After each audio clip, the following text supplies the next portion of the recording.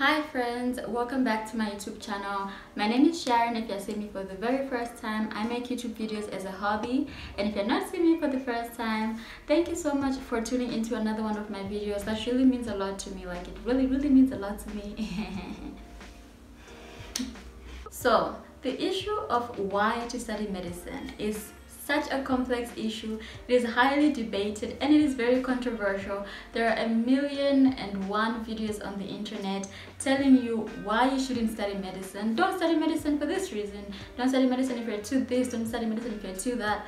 And I feel like there aren't enough videos telling you why you should actually study medicine. When I was in pre-med, I used to watch these videos all the time, and it used to make me feel so anxious, and it would stress me out, because I felt strong in my conviction for why I wanted to study medicine. And even then, watching a video like that would completely demolish any sense of enthusiasm or confidence I had in myself to study medicine. And I feel like, why not do something about it myself and make this video?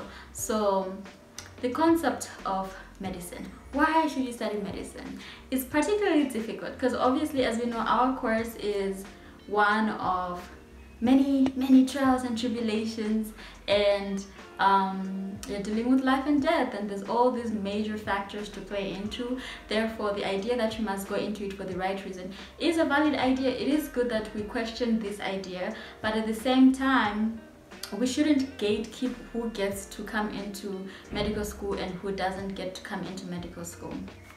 Before we begin, I want to make a disclaimer that I am in my preclinical years. So actually my last semester before clinicals. Next year I'm starting clinicals, so excited, and therefore my perception of medicine thus far is limited to the basic sciences. So maybe some of the things I'm saying might change once I start clinicals. If they do, I'll make a part 2, but for the most part, I just wanted to make that disclaimer so that there's nobody who's gonna be like, but Sharon, you don't really know how hard it gets. I know how hard it's gotten this far, and I just want to say, like, if this is as hard as it gets, I'm sure it gets harder, but like, so far this is as hard as it gets. There's no reason for us to be gatekeeping medicine the way we do. There's really no reason. So I'm gonna start by saying my reason for why I chose to study medicine. So for me, I pretty much considered every career under the sun before I got to medicine. Medicine was like my last option, and there's a reason for that. Every single career path that I considered had something lacking. There was something missing, and when I finally stumbled onto medicine, I was quite blown away. Like, I hadn't considered this career path, but it's the one that had all the answers to everything I needed. For me, medicine is an amalgamation of all the basic principles. It is a science, it is an art, and it is a commercial.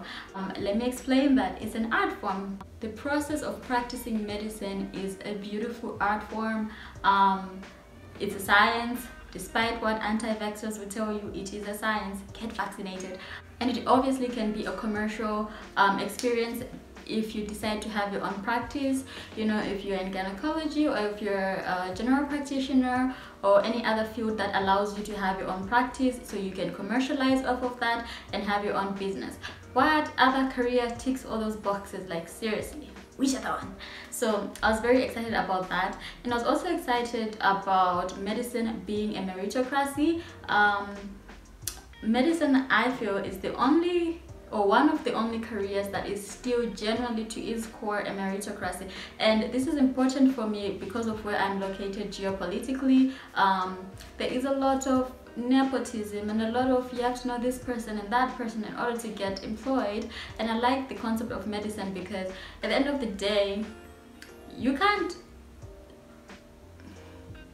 I want to choose my words carefully, but you can't use connections to get a job as a doctor. I'm sure there is an element of that. However, like, when it comes down to the core of it, you are either a doctor or you're not. Like, you either graduated or you didn't.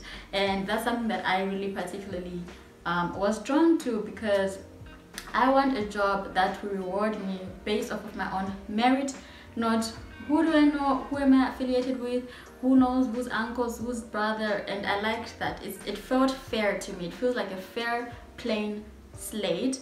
And the last reason, I would say that I always had an element of wanting to make an impact and a difference within Southern Africa, particularly within my country of Zimbabwe, and that's why I chose that. Want to study medicine, so there's no other career that even came close to competing with those statistics. So that was my reason, and I'm only saying this to say that that's what keeps me going. And also, because of all these reasons, I have grown to love medicine. Like, I really genuinely love it. I dedicated a whole YouTube channel to it. Like, I love it. However, I don't want anyone to feel like your reasons for studying medicine are not good enough, and I also wanted to say it because there's a lot of people who feel the way that I feel in what I just expressed right now, but cannot find the words to verbalize it. So yeah, you're welcome. So like I said previously, there's a lot of videos that tell you why you shouldn't study medicine, what's a bad reason, etc, etc. And like I said, I believe that there is no real bad reason when you think about it. Well, I mean, there are terrible reasons, and I'm not talking about the outliers of people who like want access to patients so they can do weird things. I'm talking about, like, you know, people were like, I want to help people, or I love the sciences and things like that. I don't think those are bad reasons at all, and I think that every reason should be considered. So the way that medical school works in Zambia particularly is that, and I'm not gonna speak for every Zambian institution, I'm gonna speak for my school, is that getting into medical school direct entry, you just need to pass premed. You pass premed, you get into medicine. It's not a particularly difficult situation as opposed to other institutions like the University of Botswana. If you guys have watched my video for how I got into medical school, then you understand that it was extremely difficult to get in. They made the selection process unbelievably difficult. I mean, it's like 1,000 people in the 65 spots. But my school doesn't do that. My school, you know, if from pre-med you pass, you go through, and that system seems fun and exciting and woohoo, everybody gets in. However, it is a filtration system, and they actually get selective down the line. And that means, for example, in my class when we started, we were, I would say, like 160. I'm not sure on the specific number, 160, 170, somewhere there. And now we are 46 in my class, and they use the filtration method, which is basically the course itself filters through particular individuals to go through to the next level, and you know, particular individuals have to repeat. And I'm only mentioning this because I want to explain where I'm getting my reasoning from. So I'm using my class as an example. My classroom is very diverse. Like I said, we started out 170, we're now 46, and it's certain characteristics that I'm noticing in my different classmates that I felt like I can share with you guys, because for those of you who feel like I don't think I can study medicine because of ABC, I want to prove you wrong, and that's why I'm using my class as basic proof. It is proof. So my classroom has got people in their 40s, and it has people in their 20s. It has men, it has women, it has people from different socio-economical backgrounds, people of different tribes. It has short people, and it has tall people, and it has outspoken people, and it has reserved, introverted people. It has people who got really great marks in high school and people who didn't get that great of marks in high school. It's a very diverse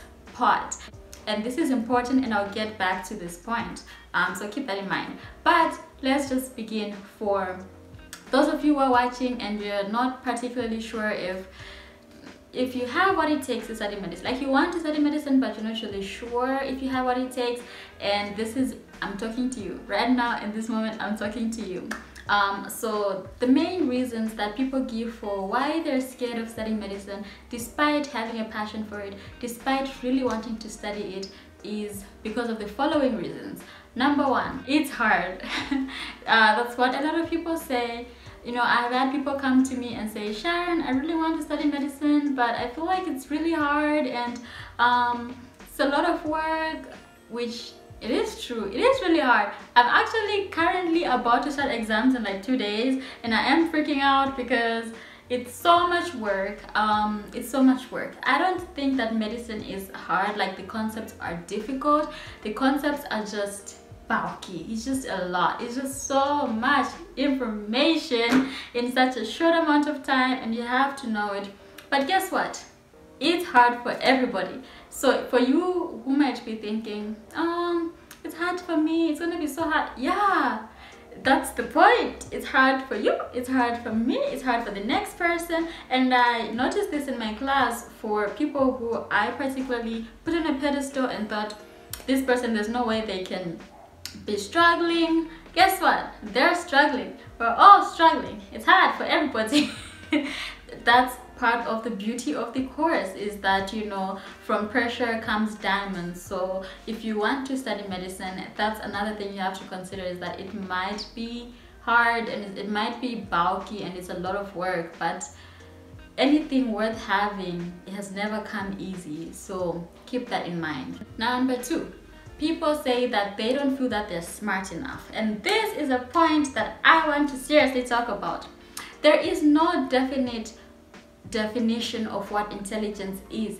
A lot of people think that being intelligent, being smart means that you got really good grades in high school, you got good grades in primary, you got good grades in A levels. That's not intelligence. That's just an academic scale. Intelligence on its own is a very abstract concept. It means that you're able to solve problems, you're good at decision making, you're good at solving problems, and other abstract concepts that you cannot really measure on a scale. The IQ test tries its best to measure it on a scale, but even that has its own problems. So when people come to me and they're like, Sharon, I want to study medicine, but I feel like I'm not smart enough. I actually had someone say that they think that they're dull. No, you're not. If you wake up every day and you solve problems, and you wake up and you have to decide, make decisions, and you have to make very important calls in your life, then guess what? You're intelligent and you have what it takes. Don't think that academic success is your only measurement of whether or not you are intelligent, ergo whether or not you can make it into medical school. Now, academic success does play a role in terms of actually getting into pre-med, so you can actually get into direct entry. That is true. However, you just need to make it into pre-med. Like, make it into pre-med and you'll see. Because I know people that I've personally spoken to who have told me that in high school, like, it was bookie for them. Like, they don't even understand how they passed, and they are doing so well in medical school. So definitely don't limit yourself because you feel like you're not intelligent enough. Intelligence is too complex to put into a single number. So don't treat yourself like that. Don't play yourself like that. Another reason is that people are scared of blood. I'm scared of blood, I'm scared of cuts, and this is where the disclaimer comes in when I say that I haven't studied clinicals yet. I am yet to experience patients coming in, they're bleeding or they're in extreme amounts of pain. So far my only experience has been with cadavers, and they're dead. They're very dead. And our first experience meeting cadavers, seeing them for the first time, we were all shook, apart from people who had seen them before, obviously. But for us, seeing them for the first time, it was a very real experience. It was an emotional experience, because if you're a normal human being, the thought of seeing a dead body is gonna shake you up, unless you're like a sociopath or a psychopath. I'm not sure which one is the correct term. One of those. Unless you're one of those who don't feel anything, okay. But if you're like a normal human being, you're going to feel empathy, you're gonna feel remorse, and you're gonna be disgusted by certain things, because some things is just your body's natural reaction, and that is not a reason enough for you to stay away from studying medicine. My mom always asks me, like, Sharon, are you sure you want to do medicine? Like, you have to see blood. And it's like, Mom, that's nothing. That's really nothing. And guess what? Now we go to UTH and we see the cadavers and it's nothing. Like, afterwards I go and I have my little snack. I eat in the bus. I go home. I don't even think about it. You get used to it. Humans have an incredible ability to get used to a lot of things. That's why we have so many genocides. And so what I do want to say about that is, that shouldn't, if that's your biggest reason, then it's nothing. It's absolutely nothing. Now on the other side, if you're like the type of person who faints when you see blood, then I don't know. Like honestly, in that point, like I'm not an expert, I don't know. But like if you see blood and it makes you squeamish and you're like, hey, injections, that's normal. That's like normal human response. Like that should not be your only reason. I would not allow you to have that as your only reason for why you're not going to do medicine. No ways, no ways. Come up with a better reason. And then the fourth reason, which is very valid, is that there is lack of representation. So this is mostly common for women or people from socio-economic backgrounds that are not represented enough in the world of medicine, as well as people from different tribes or race or ethnicity, depending on where you're watching this video from, which factor is the biggest. If you are a minority in your country, in your area, and you never see anyone from your specific subgroup represented in the world of medicine, then obviously you're gonna have some type of imposter syndrome, or you're gonna feel like you can't do it, you know. I have a friend who was telling me that she never actually considered studying medicine because she just never saw like herself in a white coat. Like she could not visualize herself, and that's why it's so important that we have representation. Representation is so important in the world of medicine, because if you can't visualize yourself in a white coat, how can you even begin to dream about it? You know, how can you dream about yourself being in a position where you can't even begin to think of yourself in that position? You know what I mean? Even for me, like I didn't know any actual doctors in my life, so I didn't have anyone to compare it with. So yeah, I didn't have anyone to compare myself with in that situation, so that was very difficult for me, but I had to overcome it, because if I hadn't overcome that, then I wouldn't be here studying medicine. And like you guys, like I really love medicine so much. Even the way I talk about it, I'm like, medicine. Okay, with that being said, I have noticed the actual characteristics of people in my class who are able to make it and are successful in terms of their academic performance, and basically haven't been kicked out of class yet. Hopefully I don't get held back behind, because I've made it this far, and it would be so sad, and I'll cry. I will cry actual tears if I don't make it to clinicals next year. Like I'll actually cry, you guys, like tears. But from the people in my class and what I've been observing, the characteristics that they do have that have brought them to this position where they're able to continue their path in medicine is that they have most of these following characteristics. Number one, they are disciplined. Number two, they are hardworking. Number three, they're consistent. Number four, they're driven. Number five, they're ambitious. And number six, they are responsible. And nowhere on this list did I say that they are a man, or they are a woman, or that they are, you know, rich or poor, or they had really good grades in high school, or, you know, whatever, or they dress decently, or they dress whatever, or that, you know, they have dreadlocks, they don't have dreadlocks, or that they drink every weekend, or they don't drink every weekend, because all those factors are ultimately irrelevant. And these factors, being disciplined, being hardworking, knows no gender, it knows no race, it knows no ethnicity, it knows no tribe, and it knows no socioeconomic status. Now, when I talk about socioeconomic status, I am keeping in mind that there are people who truly would love to make it, but because of their circumstances, cannot find someone to sponsor them. For those people, that is extremely sad. That's a terrible situation, and that is not the group of people I'm talking about when I say socioeconomic status. Perhaps you come from a certain household where the income is enough for you to get into medical school, but for you, you think like you need to have the latest everything in order to be able to be successful. And that is sold to us a lot of medical YouTubers, you know, they have, you know, MacBooks and iPads, and I thought that I needed to have all of that in order to have the best optimum experience, and those do aid to your ability to perform. That is true. It is a bit of a cheat code, it's a privilege, but you can do it without that. Like you can just make it without that. So let's keep that in mind. And these are the factors that you need to be successful. You need to be driven, you need to be consistent, you need to be responsible. What you do in your spare time is honestly up to you. That's your business.